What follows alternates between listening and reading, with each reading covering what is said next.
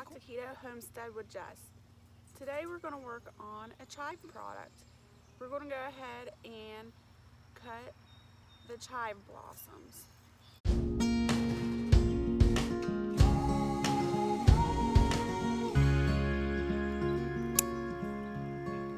Now I went ahead and let the chive blossoms dry out on the plant for a reason, and I will show you that soon.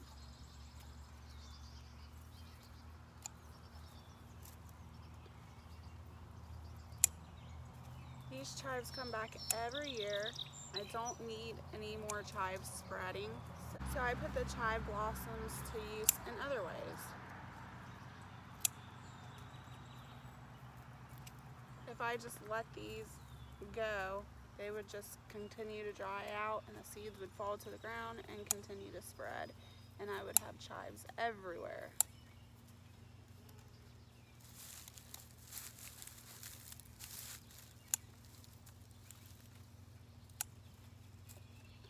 Pretty nice and cool this afternoon. I'm glad I waited to do this in the evening. How are your guys' evenings going? Let me know in the comments.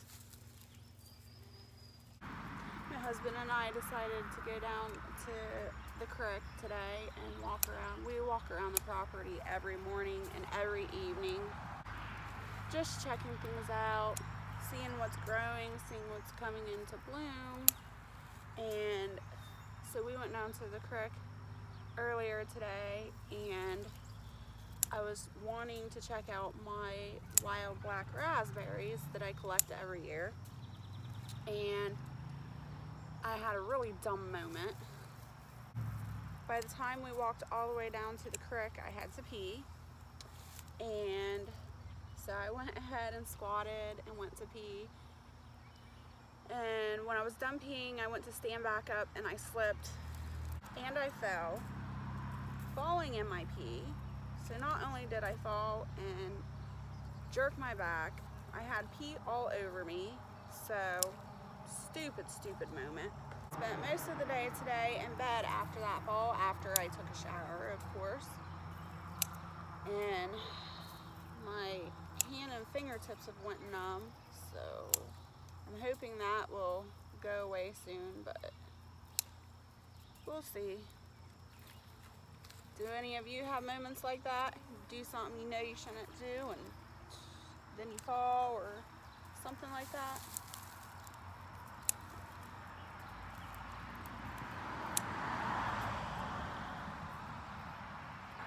So I decided to find an easy, quick project I can do. Could get me out of the house, because it is such a beautiful day. I don't like being stuck in the house. All right, our chives are all finished, so let's go inside and wash them up, and I'll show you what the next step is. All right, we're back in my kitchen now, and what I'm doing is separating the chive blossoms, the ones with less color that have dried out more than the others. I'm separating those, and what I'll do with these ones is I will save for seeds. I am a part of some seed trading groups on Facebook, and so I collect my seeds and save them, and then I can trade them for seeds that I don't have or plants that I don't have, and just trade for what I do.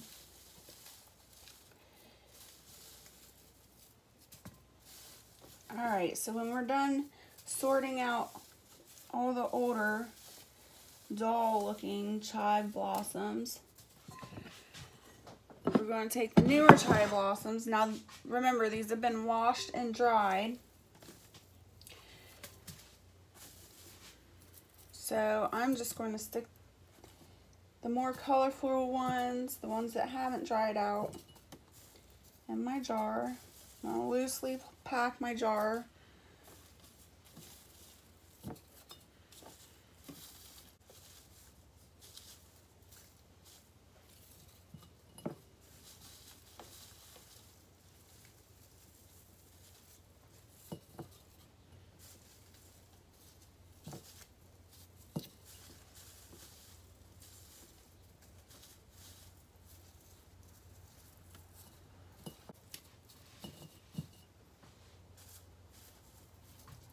Alright, once I've got my jar completely filled up with my chive blossoms, I'm going to go ahead and add some white vinegar and just top that off. And I will let this sit for 2 to 4 weeks. And the chives will infuse this vinegar.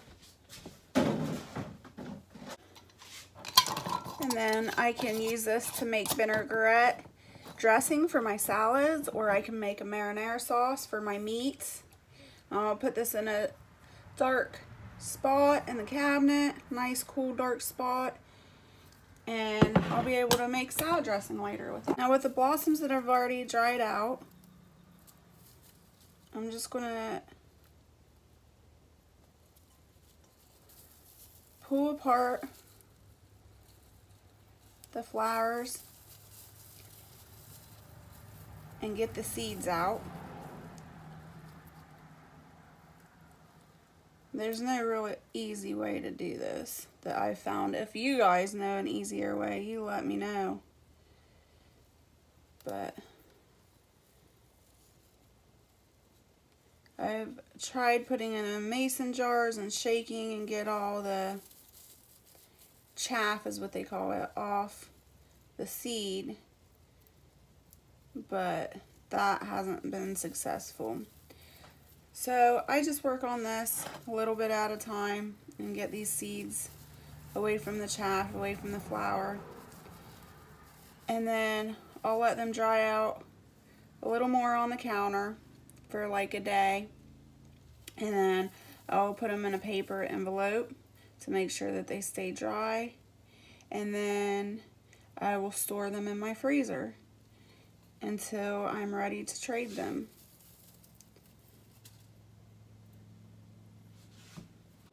Thank you for stopping by and visiting Keto Homestead with Jess and following me as I harvest my chive blossoms. Until next time, I will see you. You all have a great day.